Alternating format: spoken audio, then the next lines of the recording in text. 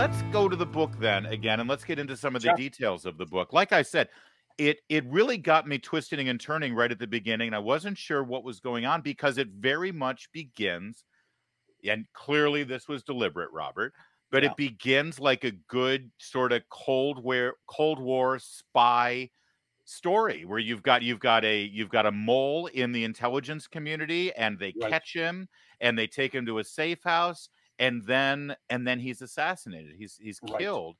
And clearly we're now dealing with international intrigue, and boy did I get whiplash when we Um, ended up where we ended up. you're not the only one, because you've got this spy thing going on the one side, that starts out in the first number of chapters, and then all of a sudden you got a totally different direction where a couple of people in the spy agency have some private issues where a woman who is a friend of the heroine of the book, Hmm.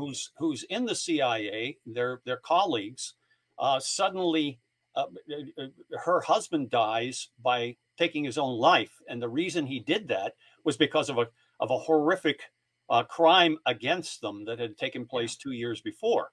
And yeah. so now you're in a crime thriller.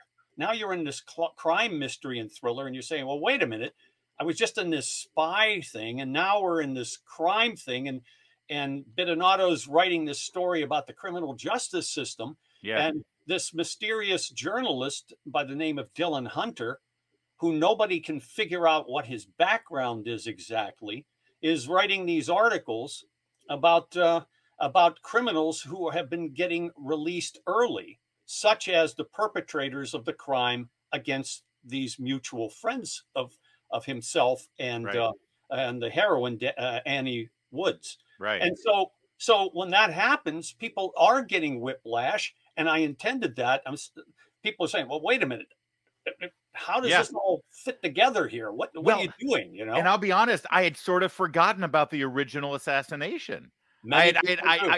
I I totally forgot about it because I got so entrenched with the local crime issues in the DC area, and so, it was very well done.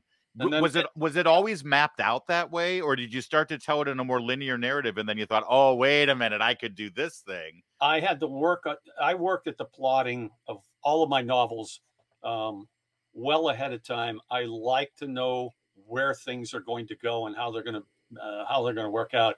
There are people who write seat of the pants. There are people who write um, in a very organized way, plotters and pantsers, they call the two poles. And I'm definitely on the plotter side. I have to Okay. know everything before I can write anything. And so I had the architecture of the plot all worked out. And that took me a long time to figure out, I because bet. there are twists and turns galore in this, and some big surprises along the way as to who these people really are and what the connection is with the CIA and everything else. And Yeah. Now, so I I had have a fun with it. theory. When you write a book about an assassin, when you write a book about a person, I mean, these are premeditated, and no matter how Yeah, righteous they are, these sure. are premeditated killings. He plans them out, and you get into the detail and the depths of how it's planned out, and he is a killing machine. And I think that we are, whether we're born with this naturally or our Western Judeo-Christian ethics sort of has raised us to recognize that immediately that's wrong. So it Yes. has to. So we have to be told that it's okay.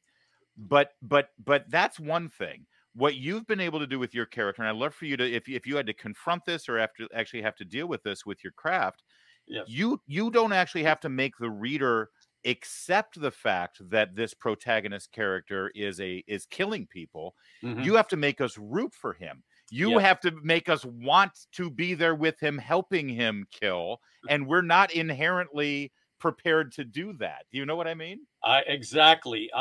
You can get away with things in fiction that I would never recommend people try in real life. Yeah.